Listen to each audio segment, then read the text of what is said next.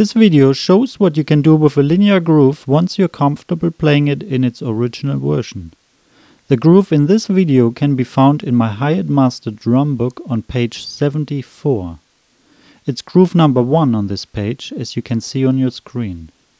Start off with the original groove and then orchestrate by moving some of the notes around the drum kit. Practice this until you can move around freely. Practice this step by step and take your time. Thanks for watching my videos. Have fun practicing.